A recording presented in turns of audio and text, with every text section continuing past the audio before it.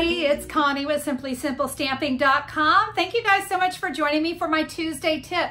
Hey, today we're going to be talking about something that might come as a shock to you. I like to chop up my stamps. I do. I love to take my sentiment stamps or my sentiment image stamps, and I like to whack that sentiment off so that I can use it a little bit differently than the way that Stampin' Up did.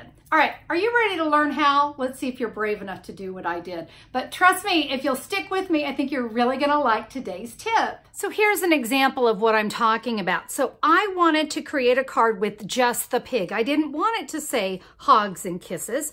And you can see that that Hogs and Kisses is attached. See, I've separated the words from the stamps. I know, it's not pretty. It does not make for a pretty stamp, but there's a reason I left it kind of ugly, because when I go to put this back together, I wanted to say Hogs and Kisses now.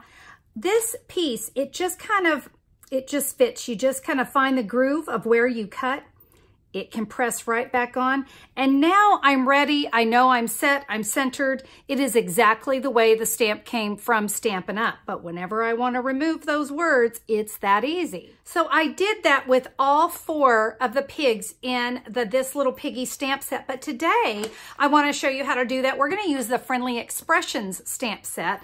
I love these sentiments, but yes, I would like to just have congratulations or just have thanks. So let's chop it up. Did that word make you nervous? I know, it can be a little scary, right? Well, we're going to start with the Happy to Know You. There's 2 different ways you can do this. I love to have a pair of paper snips that I use strictly for cutting rubber. You can see I've put a little ugly ribbon on it. It's been there for a long time, but these are my rubber cutting scissors or anything that might be sticky. I love to use this. It's easy to clean, but what I like is that the paper snips have a really, really sharp point so that when I do go to cut, I can get down and kind of like little grooves. If that's not the direction you want to go, you can also use an X-Acto knife, and it might be more precise. You might feel more comfortable using an X-Acto knife. So for this one, are you ready? Here we go. Snip. That is all I'm going to do. Now I'm going to come up on this side and right next to it, snip. Done. So you can see I'm going to leave this here, this little point. I'm not going to remove it. I'm not going to chop it up and trim it out and make it nice, because when I want this to go back together, you can see it fits like a glove. I can now mount those words separately, and now I can say Happy to Know You. And then I could come in, I could circle punch that, and now you can see how different it looks. Where this is a nice long expression, I was now able to keep it a little bit tighter. And now when you're ready, you want this to go back to being a long stamp, I can adhere Happy. I can just fit that to Know You. Look, you can't even tell it's been cut. And now I can come in and stamp that exactly the way Stampin' Up meant it to be. I can now come in and cut the remainder of my stamps. Now, I told you that I'd share with you the technique using the X-Acto knife. I want to protect my table, so I've just got a piece of chipboard, guys. This can be, you know, cereal box or cracker box or something. So what I'm going to do is I'm going to come in and snip right to here. Again, you could do it with the X-Acto knife as well, but I want you to see that's a tight little fit right there. You might feel more comfortable cutting this with the X-Acto knife. And so what you want to do, I'm going to start actually right here because I want to have some control right in between there. And I'm just gently going to score it. I'm not going to start cutting through the rubber yet.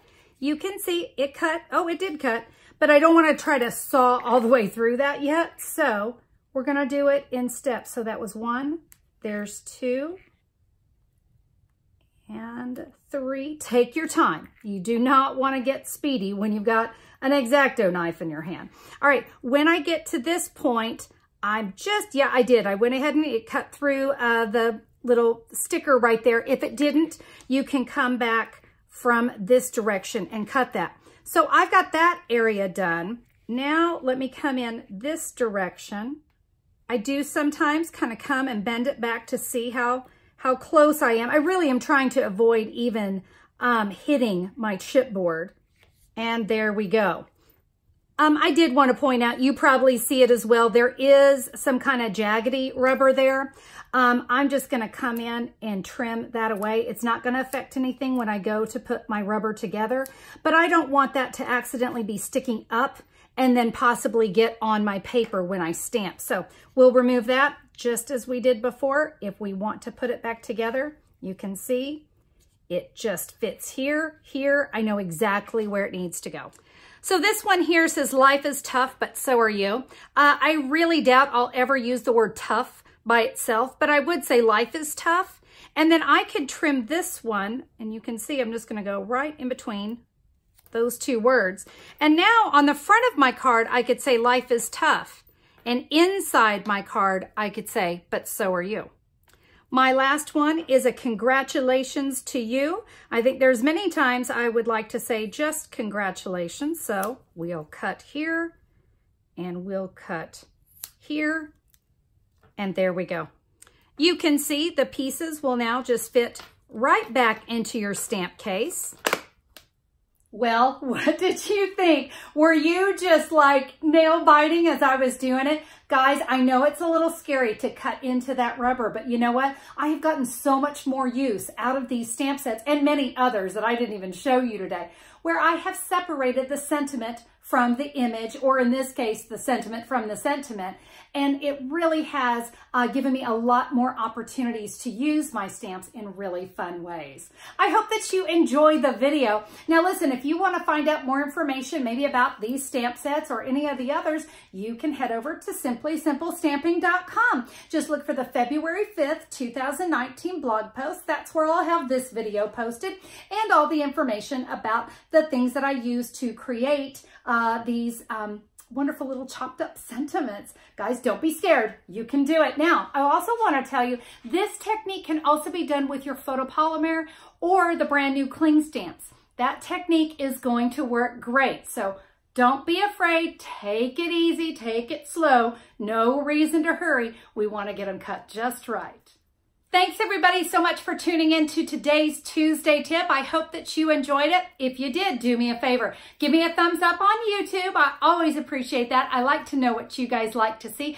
And if you haven't already done so, click that big red subscribe button. Become a subscriber of my channel, and that way you'll get notifications whenever I'm back with a new video, whether it's a 2-minute tip, a card making video, or maybe some simple stamping on Saturdays. So be sure to click subscribe and ring that bell so that YouTube will give you a notification. Guys, that is all for me today. Have a fabulous one, and we'll see you on the next video. Bye-bye.